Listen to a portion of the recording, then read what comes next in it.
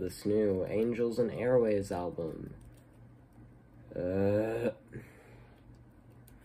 Let me start off by saying this. I do not think this is a bad album, and I feel I must address that. However, do I think it's a good album? Not a chance in hell. Well, actually, I do think it's a good album. I just don't think it's a great album. I think it's an album that has room for improvement, but a lot of it. First of all, Tom DeLonge can't sing for shit. He used to be able to sing at least a little bit, like it was tolerable in Blink-182 stuff, but now he just can't, and it's annoying, quite frankly. Second of all, I have issues judging this album because I'll always judge it against a Blink-182 album, just because Tom DeLonge, yeah. However, there are some good cuts on this thing. I like Euphoria. It's very emotive. It has a decent guitar. It has an amazing bass. It's great.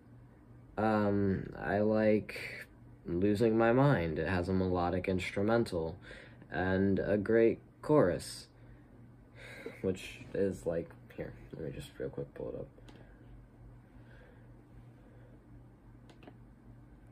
Which is, the chorus is, I live on the edge, I must be losing my mind. I get out of my head, it's now a scene of a crime. The world is on fire, and I am ice.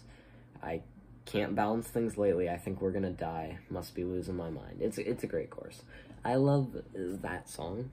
I love Restless Souls, also another good song. It has an amazing guitar, it's really catchy, and it has a great instrumental. And I'd like to point out, the guitars are almost always on point here. Almost always. Not always, but almost always. Automatic, another good song. I like this one. It has a nice instrumental. It's more of a toe tapper than anything, but I'm okay with that. And it's catchy as hell. I mean, she likes to dream, I can see it in her eyes. She's on automatic at 17, only once. Sorry, I won't do that again. But however, for every one of those, you get a Spellbound, a No More Guns, a Rebel Girl, a Fire in a Nameless Town. You get all of those, and they suck.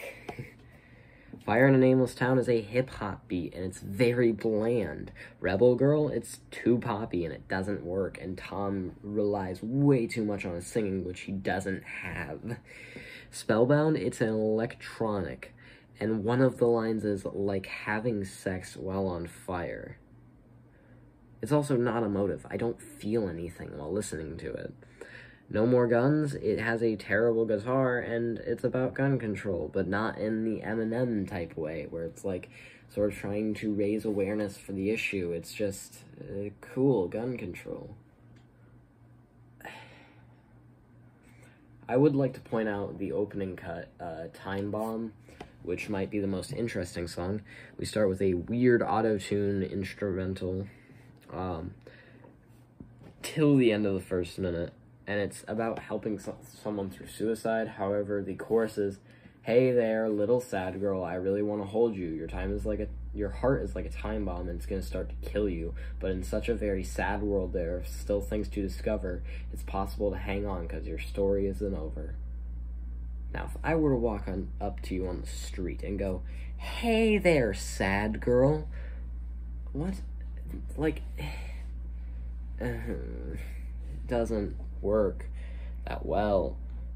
I don't even have that many thoughts to say on this thing. It's just that bland. I like it, but what does that even mean? It's just existing in its own little time realm. I'm feeling the lightest of sixes I can put on this thing. Thanks for watching. Peace.